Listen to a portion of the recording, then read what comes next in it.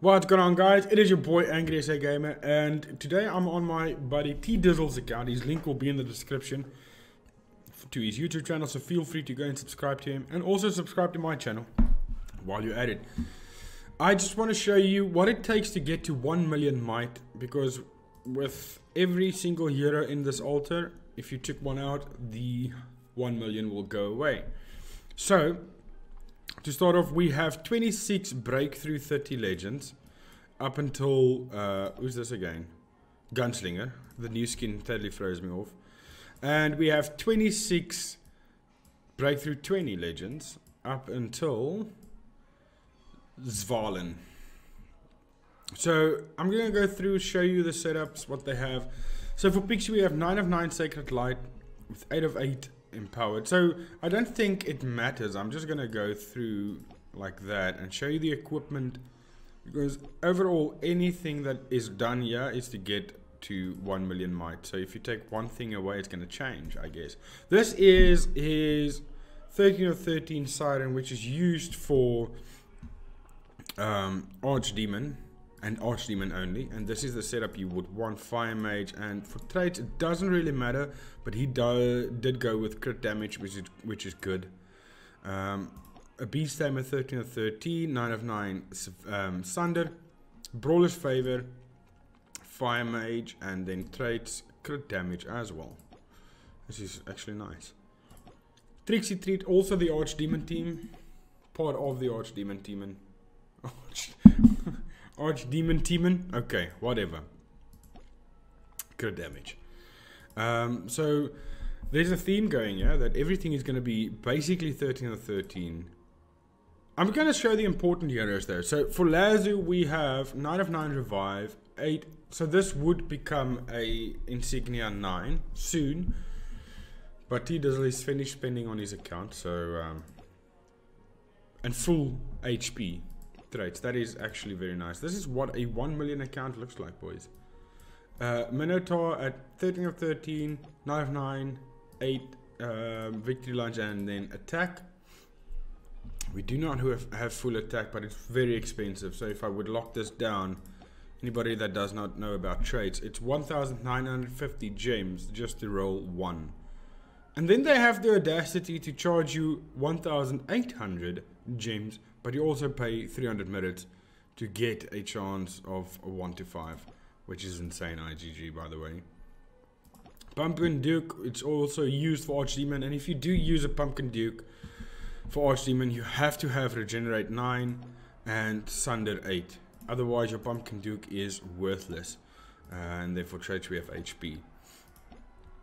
The next most important legends over here would be Skeletica, somewhat.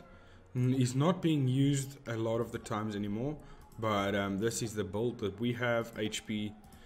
And then Walla Walla is still one of the best defensive legends that we have, and this is his build. 13 of 13, 9 of 9 Sacred Light with 9 survival, equipment Holy Conviction, because he does heal for a ton, and then he's got HP. You can actually change that to attack, because with the rate at the rate that Walla Walla heals himself, if you have empowered on, you would not take him down fairly soon.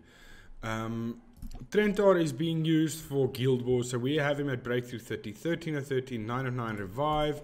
We have 5 because we don't need anything higher, just need him to get a 1 proc off.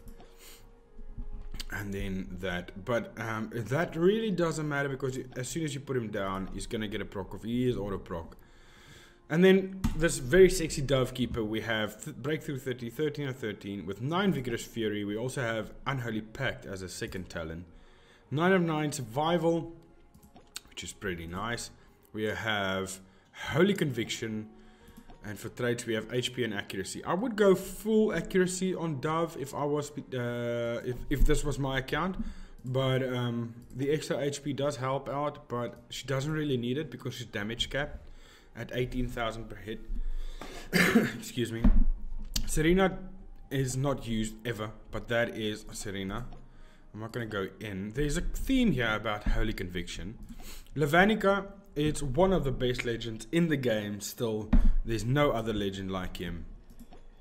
And he's absolutely awesome. He's got 9 of 9 Sacred Light. T-Dizzle and myself, we've got the exact same setup, except for the equipment. I've got Victory Lunge, and I also run Fire Mage on mine. And then I've got 1 5-star attack instead of full dodge. Mahatma, I'm going to skip over her, but I'll show her real quick like that. That is all I'm going to show. Unbridled Fury on her because she hits like so super fast, and that enchantment just helps that out. Boogeyman, defensive legend. So you want Unholy Pact on Boogeyman because okay, this is why you would want it. Especially reduces this hero's damage taken by 65 for, so it's like a mini what do you call it, damage cap. It's got a built-in mini damage cap in his skill. Cannot receive more than 5,000 reflective damage per hit, so that's why, and he's got a good amount of hit, 10,800. So that's why you would want to go with Unholy Pact and 9 of 9 empowered. Is that 9 of 9 empowered? Yeah, that is 9 of 9 empowered as an insignia. Then we have Victory Lunge because he does hit like a tank. We've got accuracy and attack. That is perfect as it is. We now have Rosaline is not that important, but she is a good legend. But that is her build at the moment. We have Cosmo, which is still one of the best legends as a defensive, but he's very squishy.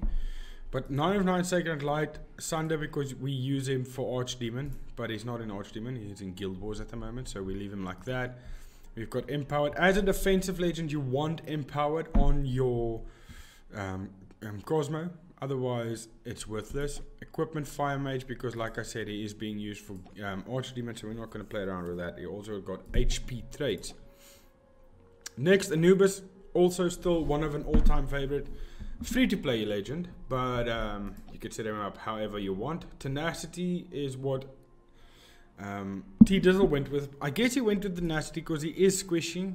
He's got 3 lives, but he's very squishy. He's only got 226,000 base HP. What? How did that disconnect? Okay, I'm back on. There was a massive internet issue. Okay, so we're busy with Anubis. Gonna go on to, there's a couple of legends that I skipped, but I will get to that in a second. I just want to finish this. We on to Ripper. So basically, most of these legends would be 13 or 13, right? Ripper we have at the moment, Holy Conviction, and mostly dodge. So I actually was on the roll, explaining and talking and so on and so forth. We got Michael too. Zafirika, obviously the Nunu. We have him with different setups tried and stuff like that.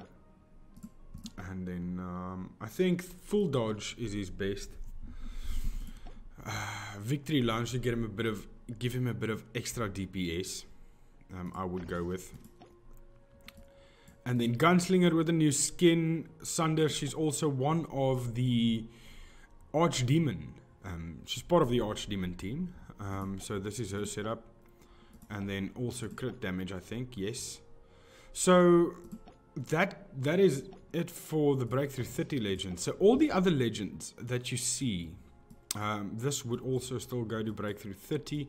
But I think T-Dizzle is a bit overspending now. Not overspending. He's not going to spend any more for a while. As he said, he did spend a couple of $100, more than a couple.